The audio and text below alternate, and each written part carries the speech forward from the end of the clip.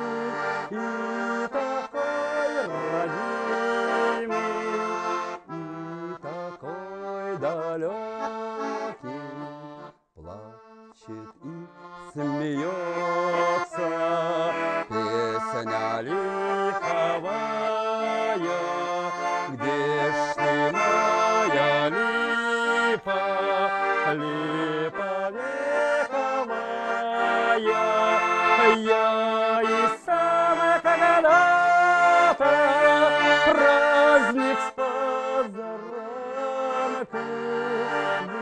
выходил к любимой, развернув тальянку. Я и сам когда-то праздник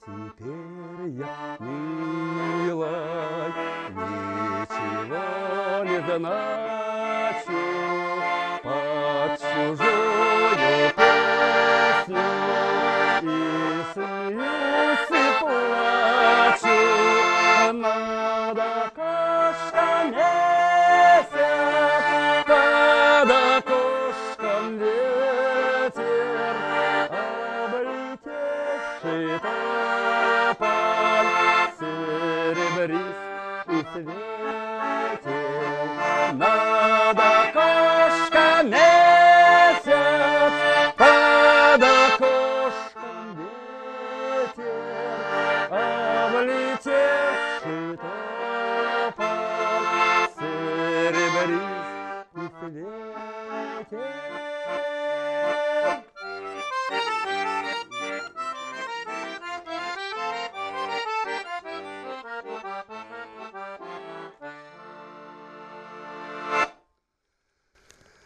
Ну а теперь я спою русскую народную песню.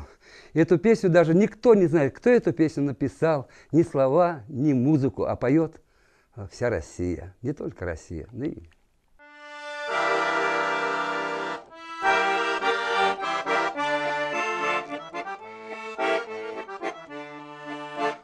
Живет моя отрада в высоком терему, а вот терем тот высокий, и нет входа никому. А вот терем тот высокий, и нет входа никому.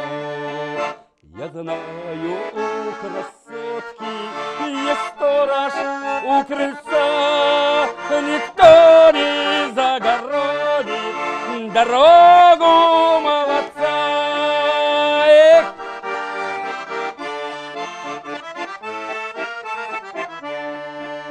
Войду я к милой в терем и брошусь у ноги к ней. Была бы только ночка, сегодня потемней. Была бы только ночка, сегодня потемней. Была бы только ночка, да ночка потемней. Увез бы я красотку за 3-9 земель.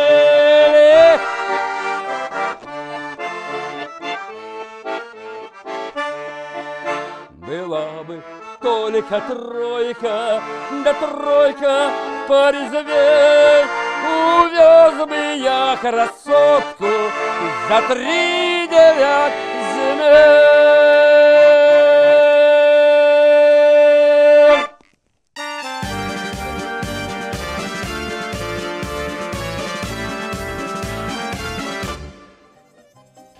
В эфире Русская Народная Телепередача «Гармонисты России». И у нас сегодня в гостях заслуженный гармонист России Николай Архипкин. Я хочу вас спросить, Николай, вот о чем. Скажите, пожалуйста, вот я смотрю на ваше лицо, но вот у меня терзает смутное сомнение, что вы похожи на чуваша. Да многие говорят, что чувак. Я говорю не чувак, а чуваш. Ну, конечно, это неправильно. Чуваш, это народность такая. Да, Вы чуваш? Да, чуваш, конечно. А родились в Пензенской области? Да, в Пензенской Не области. в Чувашии? Нет, у нас есть поселение, много, 10 сел, поселений в Неверкинском районе, чувашских. И все у нас, ну... То есть у вас есть в области чувашские поселения, да? Да, да. И вы играете, поете, Конечно, встречаетесь, да? Праздники проводите чувашские. Конечно. Как ваш главный праздник называется? Акатуй. Акатуй. Да. Главный праздник. Да. У нас любят вообще чувашские песни петь, и я и сам люблю петь чувашские песни. И я надеюсь, мы услышим чувашскую песню, да? Конечно. Хотя бы одну. Да, я вот спою про... Можно сказать, как мы сегодня все собрались вот здесь гармонисты, да, ну вот родные вот. Песня про родных. Да, родных людей, когда, да. А я даже угадаю, как называется песня, потому что солистка нашего центра «Русская гармонь» Светлана Калачева, она чувашка, и мы тоже исполняем эту песню. Да. И песня называется «Таванзем», правильно? «Таванзем», да. «Таванзем». Может, она поет ее? Нет, да? Конечно, нужно обязательно исполнить эту песню. «Таванзем». Николай Архипкин.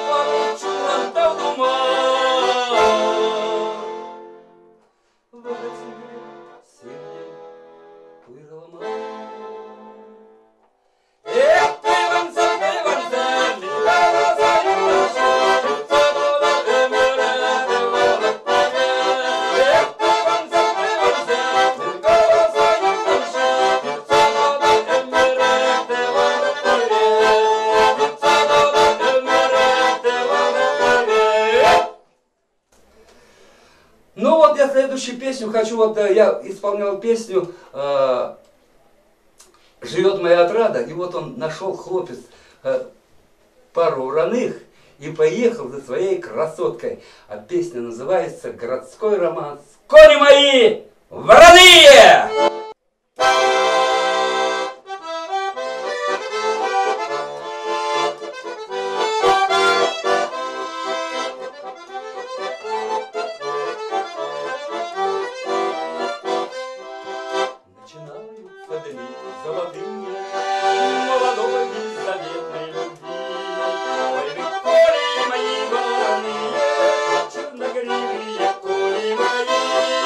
Ой, вы кони мои вороные,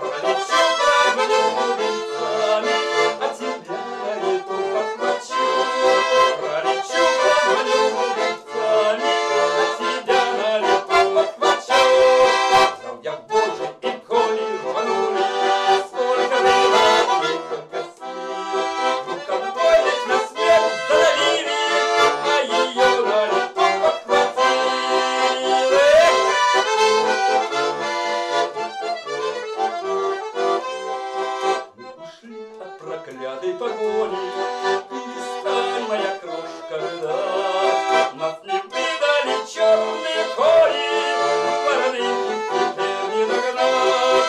Нас не выдали черные коли, воронынки теперь не догнать. Все я знаю тропинки степные, а войду я в хоромы свои. Коли мои вороные, черногривые коли мои. Коли мои вороные, черногривые коли мои.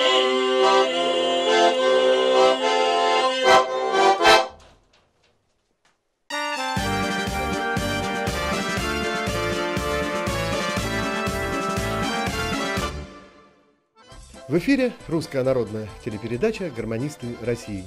И у нас в гостях заслуженный гармонист России из Пензенской области Николай Архипкин. РП Шамышейка. Это что? Это рабочий поселок Шамышейка, где я работаю после института. А, я думал, опять по-чувашски уже стал говорить. Нет. Николай, вот что меня интересует. Со скольки лет на гармошке играете? Я в 5 лет уже деньги зарабатывал. Это как? На свадьбу меня отец с матерью брали всегда. 5 лет? Да. Ну, свадьбы там всегда ведь проходят под гармонию, особенно чувашские свадьбы. Там, да, вообще прям, да. Я говорю, вот у нас каждый гармонист не только умеет играть и петь, но и каждый гармонист обязательно умел плясать, вот чего. И в том числе я тоже. Вот как Вот интересно. да, И конечно. потом дальше стали играть, стали петь уже, да? Да. Музыке нигде не учились? Ну, у нас хорошие были эти самые гармонисты. То есть учились просто друг по другу, да? Да, друг по дружке. Ну, я пробовал научиться на трубе играть. Я уже играл на трубе неплохо. И то я на слух играл на трубе-то. А там в оркестре, там показывали, а я что, их нот не знаю, а что они мне показали, ноты садись, играй. Вот там же надо. А я на слух выучил, и вот губы разбили, и там все.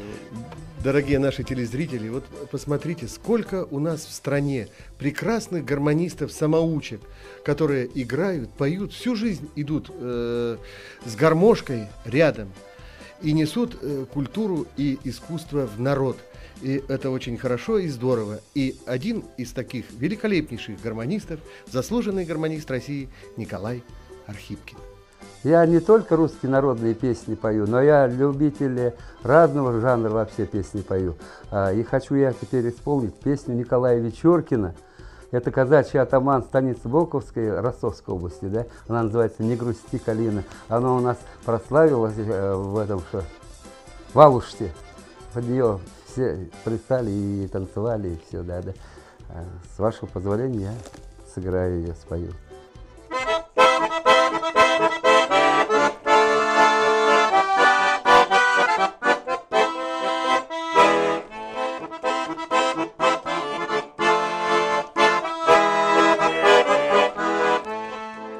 Калина грустная такая склонила ветви над ручьем. Ты стала для меня чужая, любовь осталась ни при чем. Не грусти, калина, над водою, накива зеленой головою. Наберутся кисть ярким соком, и любовь вернется ненароком. Не грусти, калина, над водою, накива зеленой головою. Наберутся кисть ярким соком, и любовь вернется ненароком. Осенью калину приморозит, загорится золотом одежда. Покрасуйся, на листья сбросит, но оставит ягоду надежды. Не грусти, калина, над водою, накива зеленой головою. Наберутся кисть ярким соком, и любовь вернется ненароком.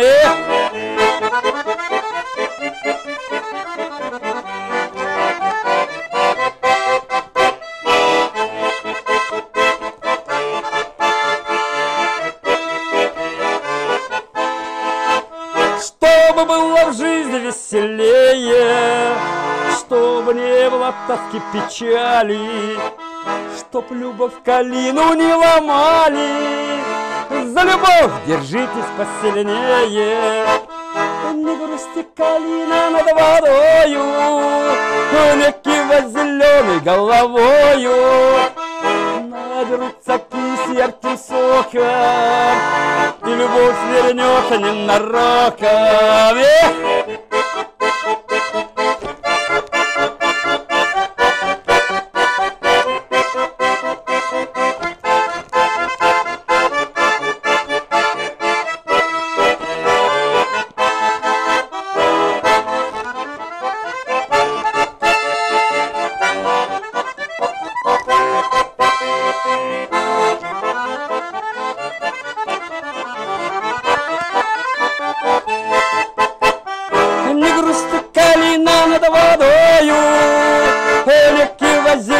Головою наберутся кисть ярким соком, и любовь вернется ненароком. Не грусти, калина над водою, не кивай зеленой головою.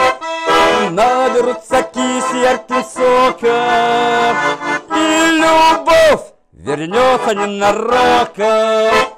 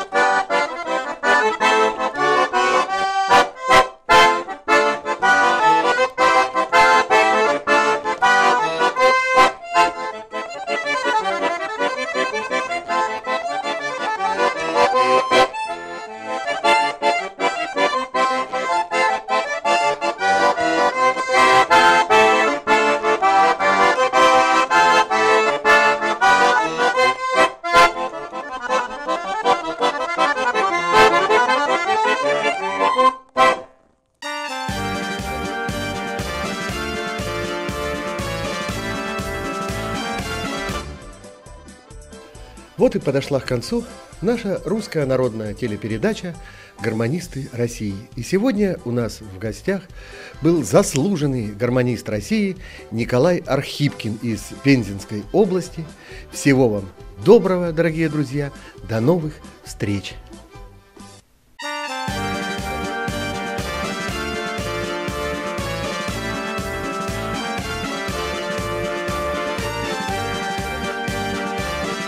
Продюсерский центр «Русская гармонь».